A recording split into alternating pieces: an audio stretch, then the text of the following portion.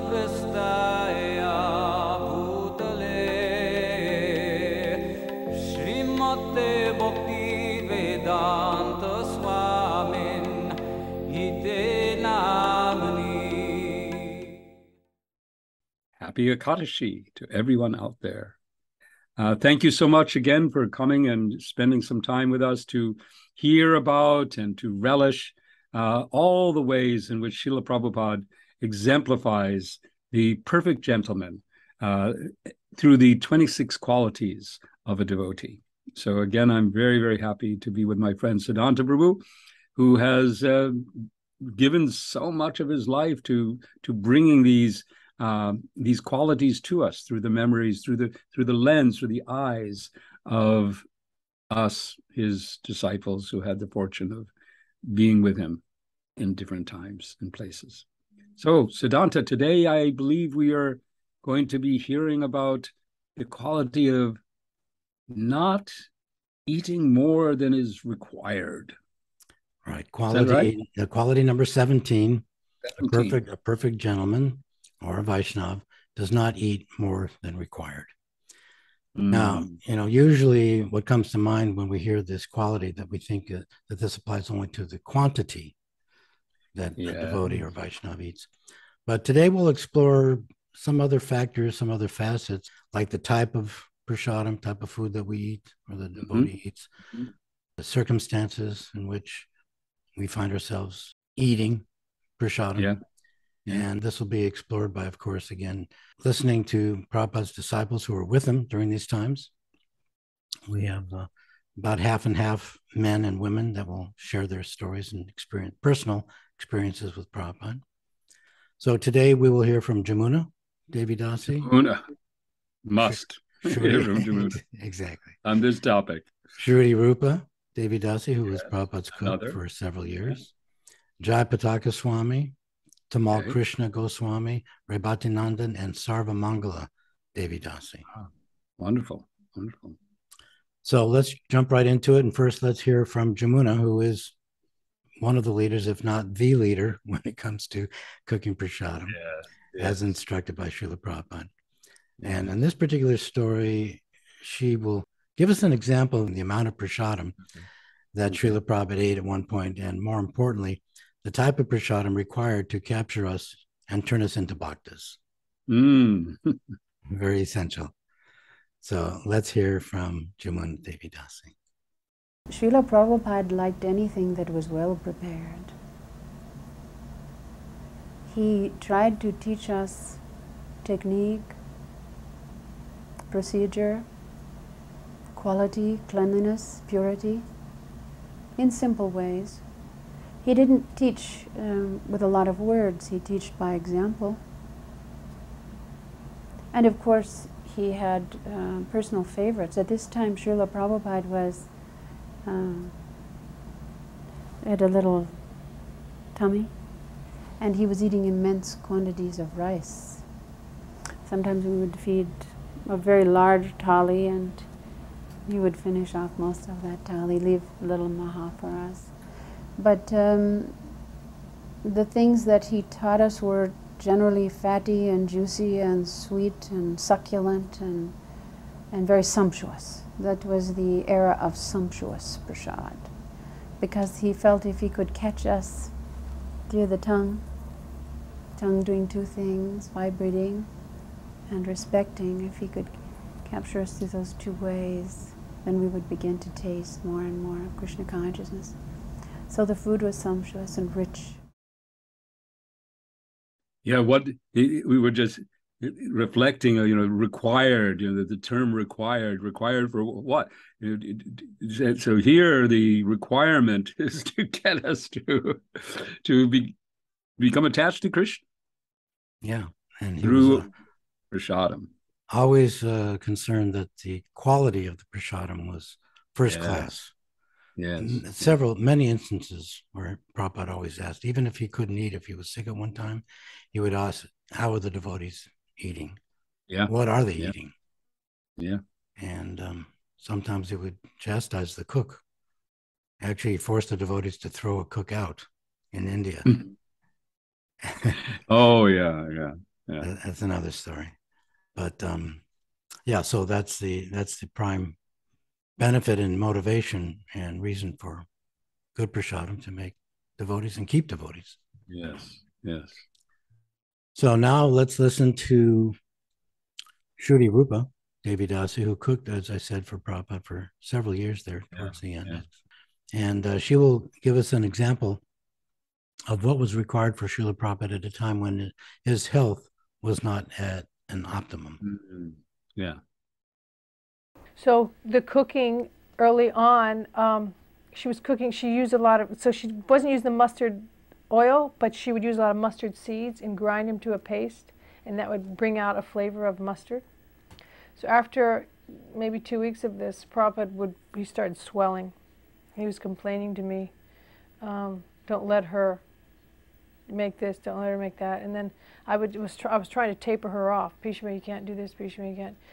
And so then about the third day, because at least if she didn't grind them, she started putting, they were floating on everything. And the third day Prabhupada he looked at me and said, do not let her in the kitchen. Do not let her back in the kitchen. And I did not have the heart to tell her she couldn't come in the kitchen. I loved her dearly. And she adored Prabhupada. And so next morning when it was time to come in, there was Bhishma, and we came in, we'd sit down in a little circle. It was like a little ritual. We would begin, and a lot of it was eyes, body language, and feelings in the few little words that I would do. And she'd have her foot knife, and we'd begin, and she had a stone. We had to grind everything. Prabhupada wanted everything fresh. I would take an extra hour and a half in the morning and grind cumin, but at that time he was taking wet paste. It wasn't dry. I would grind with water, and I'd grind on the stone, silbata.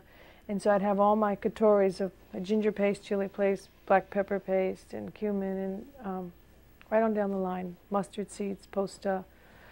And so we were grinding, and Bhishma was getting her vegetables together, and she asked me for the sarson. In Bengali, it's mustard seeds. And I looked and I said, Bhishma, Prabhupada bolo ne sarson. And she'd look at me, and I'd say, and she had these big cow eyes, and she'd look at me, and I could hardly resist her. And so I went into my katori, and I took one seed, and I looked and I said, Bhishma, bus. And she looked at me. She couldn't believe I was being so cruel. But she took that, we started laughing, she was smiling. She took that one seed and threw a little water and began to grind. And if you know what the stone looks like, it has pits, to grind. So I don't know where she got, and she was going like this, and she got it, and we were laughing. And somewhere or other she got something that she could put in there. That is a real Leela. Bhishma's cooking. There, you could do a whole series on Bhishima's cooking for Srila Prabhupada, and the different times and situations where sometimes it was no one could understand. They had that relationship. Yeah. But at that time, mustard seeds were not required, so Prabhupada could not eat more than that one seed. One seed. But she required. She was attached to cooking that way. Samosas, kachoris for Prabhupada. For service. Right, out of love. Now let us listen to a unique story by Jayapataka Swami. How Srila Prabhupada explained what is required to eat if the need to drink water arises immediately after a meal. Okay. So this will fall into that category of not eating more than required. Prabhupada will give us a scientific method that we can take to heart and learn for ourselves. Sometimes I'd had the good fortune to ride with Srila Prabhupada from Calcutta, and sometimes I'd be here in Mayapur waiting for him to come. So on one occasion, there was a whole caravan of cars, and we were going out from Calcutta, and there's a little place, a little mango orchard. Used to be a big mango orchard, but what's left of it now is still there. A little piece was purchased by a devotee. And that was always Srila Prabhupada's favorite picnic spot.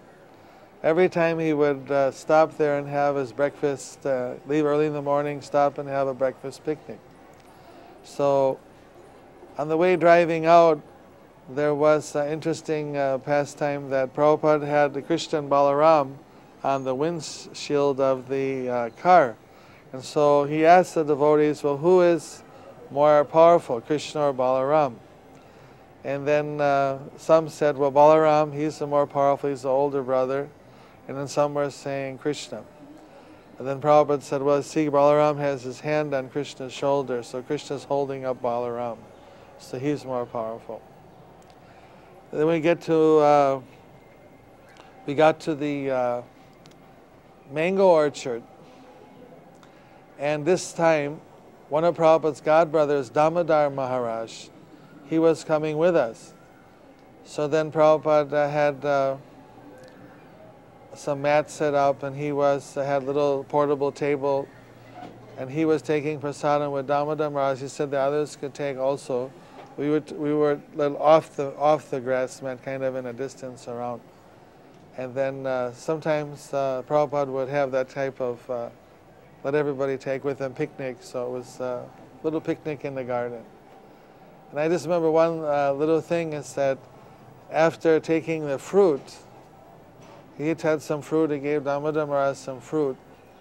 Then he asked that he can serve Damodar Maharaj water. But Damodar Maharaj said, no, but after fruit we shouldn't drink water. And then Prabhupada said, no, but what you can do, the secret is you take a sweet. You take a sweet, then after sweet you must take water. And it doesn't, because if you just take water after fruit, it washes all the nutrition of the fruit out. But if you take a sweet, he said, then that somehow caps it, and you can take water after that, and your fruit nutrition won't be washed away. So something to remember when you get thirsty after taking fruit. Just take a nice Mahaprasad Sandesh or Rasagula, remember Srila Prabhupada, and chant Hare Krishna. And then drink water. And then drink a little water, yeah. So that approach to eating, very scientific. What do you eat first? So it's not eating just to please the tongue, but eating what's required and in a way that keeps you healthy. And nice. Right. I think Prabhupada would also eat ginger root with every meal, or most meals. So these are different things that he's taught us, and we can share with each other. Now let's hear from Tamal Krishna Goswami about an incident that he had with Srila Prabhupada and a feast that Prabhupada cooked for his spiritual master regarding not eating more than required or at all. So let's listen to Tamal Krishna.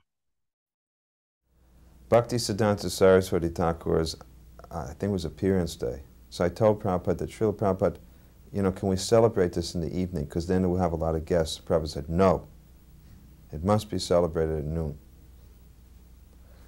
So it was on a Friday. I said, Friday evening, we can fill up the temple. He said, no, it must be at noon. So we celebrated it in the room, in Prabhupada's room. Prabhupada had a little room. This is La Cienega Boulevard Temple, LA. Prabhupada had a side room next to the big temple room. So Prabhupada did all of the prayers and spoke about his Guru Maharaj. Then he said to me, how is the feast going? So I said, I'll take a look. It was about 10:30. So I went in. Nothing was done. There was no preparation. So I went back and I said, what is going on here? I started screaming at them. They said, well, you told us it was going to be Friday night. I said, Prabhupada wanted it at noon, and maybe it was my mistake. I might not have conveyed the message in any case. So I went back to Prabhupada and he said, so, how is it going? And I said, there's nothing done.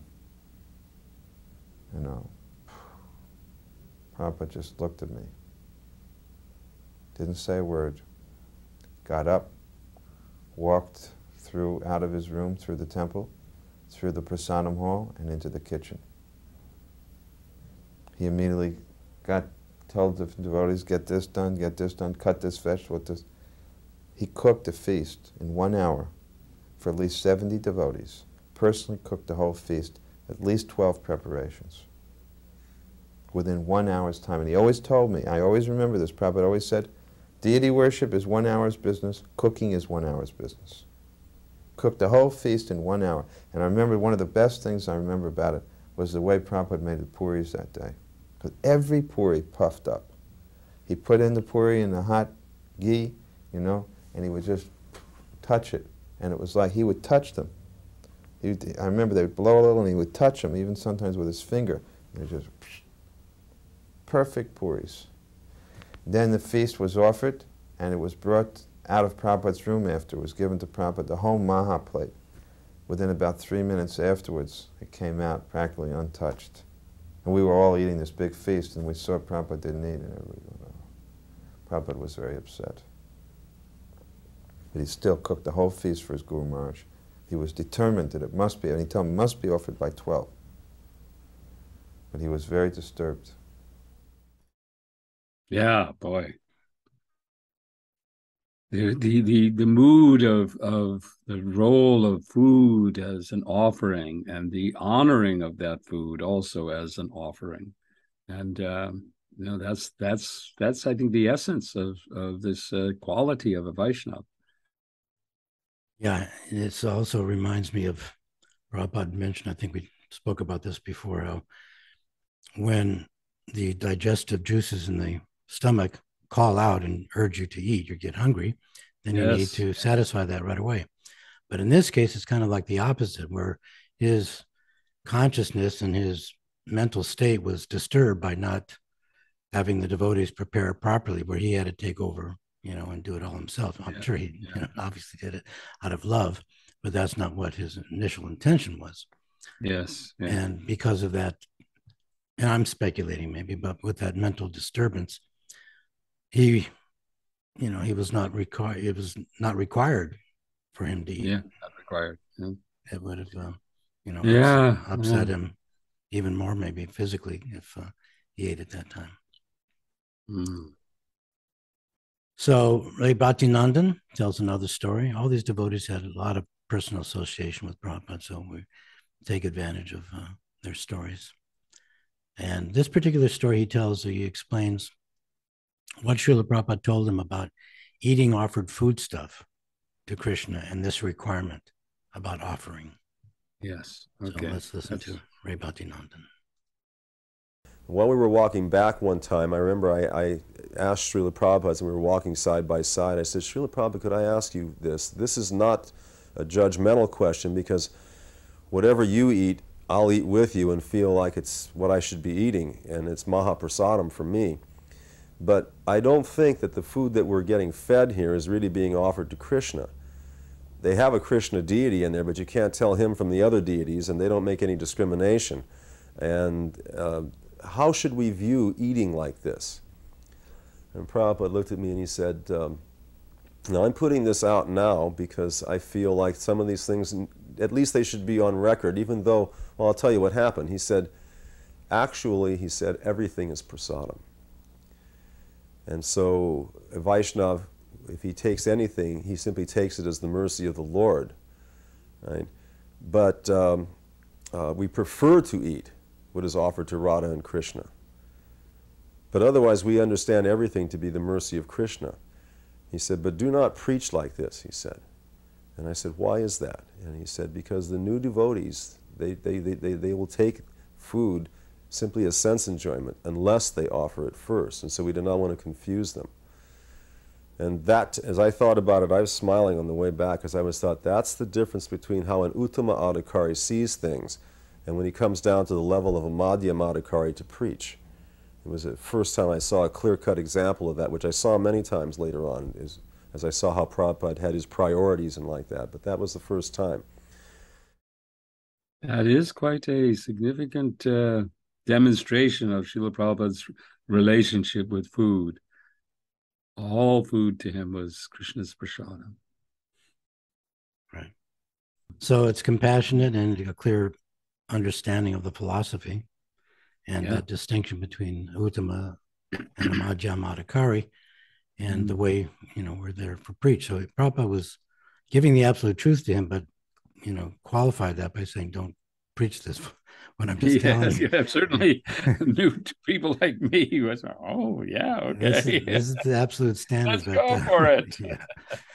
But qualified it so that the younger new devotees would not be confused and neglect to offer with love and devotion. Yes. We have Shruti Rupa, who had this a good deal of experience with Prabhupada. Well, again, tell us an anecdote that she experienced where she describes what Srila Prabhupada required when his body was failing him. And so this falls in that platform of what's required in that circumstance. And at that time, Prabhupada hadn't come out to Darshan. I hadn't seen Prabhupada in 2 weeks physically, and he hadn't eaten anything that you could count in the palm of your hand in that amount of time. And when I walked in, it was a bit of a shock. He didn't have his kurta on. He had a top piece, and he was sitting, and he had his knee up, and his dhoti over his knee, so his knee was showing. And his collarbone was jutting out. He was so thin. And it immediately put me in a space when I saw him. And I went up, but I couldn't hear his voice. His voice was very weak. So I moved a little closer. Couldn't hear him. I had to come maybe 5 inches from his face to hear his voice. And I was right into his face. And he looked at me and he said, I have not eaten anything solid for 2 weeks. And I started to cry. The tears started to come down my face. And he saw that and he looked at me and he said, but I'm eating this Singara. And everybody roared. There was Tamal Krishna Maharaj, there was Bhakti Charu, and Upendra. Upendra was there. And everybody roared and said, Jai Prabhupada. And so then he said, but I'm eating the cigar. And I started to smile. And he looked at me and he said, so you can cook. And so I sat back and on my knee, I sat back from him. And he said, but, and he became a little stern. And he said, but, he said, you must shop, you must cook, and you must clean. And he said, and you must have no assistance. It was very firm. And then his voice softened and he said, is that all right? I smiled and I said, of course, Srila Prabhupada. And then he looked around at the men and he said, and no men are to be in the kitchen when she is there. And then he looked at Abhiram and he said, if you need assistance, your husband can do. And he left it like that. Singara, I was listening, and most devotees will recognize as samosa, but in Bengal it's Singara. Yeah, and it's distinguished, I think, between us against a samosa by that having a thinner or flakier crust. Yes, that could be, yes. Than a traditional samosa. Bengali style. Bengali, absolutely. That's right.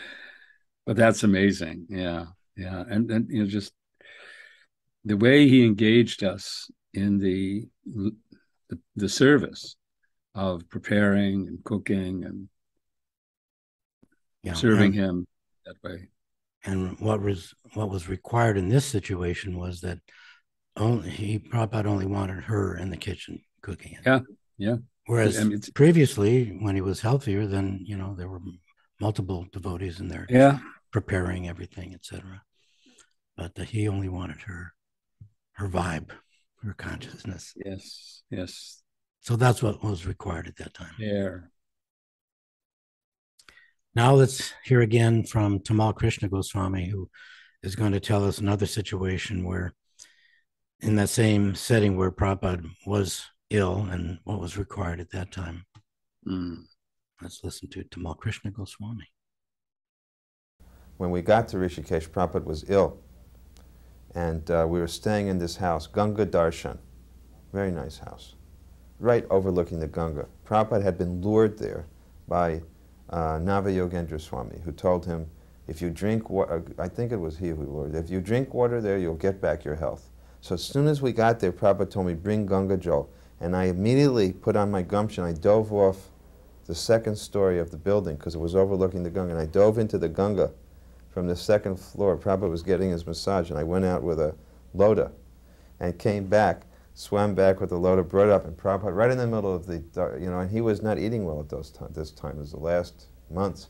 He immediately took a full, glass of water, and a big belch came out afterwards, and Prabhupada said, accept it. And he smiled, and he was very pleased with that. I was standing there dripping wet, and he accepted. So then he immediately ordered, go out and get kachoris and jalebis.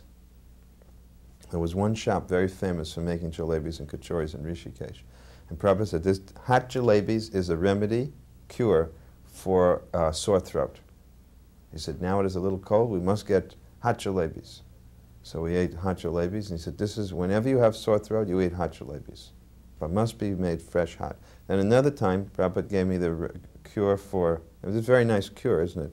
Jalebis, if they're made nicely, are so tasty, and that's how you get better. Another cure he gave me was when you have dysentery. Hot puris and salt. The puris must be cooked in ghee. They must be right off the fire with salt. And sure enough, I had this dysentery. I took hot puris and salt, immediately cured, like a cork. Yes, required for health. Yeah. Yeah, it's not just for quantity filling up the belly, but medicinal purposes and making sure the body is working and functioning properly. So everyone take note of those cures for those particular diseases, especially when you go to India. It's not always available. Good hot jalebis, not here. Or cooking puris with salt. Maybe not. Yeah. But that is the panacea for that. Yeah. All right, last one we're going to hear from Sarvamangala Dasi, who reflects not just on the notion of quantity that Srila Prabhupada ate at any one time, but more importantly as to what she observed of him as to what is required when honoring prasadam. So let's focus on, I think, consciousness in this regard. I don't want to give it away, but let's look for that instruction. Okay. Well, Prabhupada was so humorous, which was wonderful, but also his sobriety. When he used to sit down to have his meal, I only served him his breakfast. But he sat down so simply at this little chowki in his bedroom, right against the wall, and just so sober and so honoring, just really demonstrating how you honor prasadam, and not talking to anybody, and just, taking a little of this, taking a little of that. It was like so meditative, and it was only that one time I think he called me. It was so beautiful to see. I always think Prabhupada was like poetry in motion. Everything he did was just like in the spiritual worlds, every step's a dance. The way he moved, and he was always demonstrating complete presence to Krishna. Whatever he was doing, everything he did was beautiful, as if it was an act of love. Yes, this relationship Srila Prabhupada had with prasadam. Not, I think this quality of a devotee in their relationship with eating is demonstrated in so many, like what we've seen today, so many different dimensions and aspects of it, from the preparation and the quantity and the circumstances and the health, and here the spiritual relationship. Yeah, and the notion that he was quiet and meditative, where sometimes we as devotees will eat in the prasadam hall or in the temple room with a bunch of devotees around us, and we end up talking, I don't know, maybe not just prachalpa, but some other things where it takes us away from meditating on honoring the prasadam. Yeah. Not the power lunch concept, you know. Yeah, eat and run. No. Eat and run. Yeah. That's not on the go. All right. So anyway, that's the lessons and stories we have for this Ekadashi. Wonderful. Wonderful. Next Ekadashi, we're going to have quality number 18, which is a Vaishnava, a perfect gentleman, is not influenced by the Lord's illusory energy. So some stories to look forward to. Good, good. Jai Srila Prabhupada ki Jai. Hare Krishna.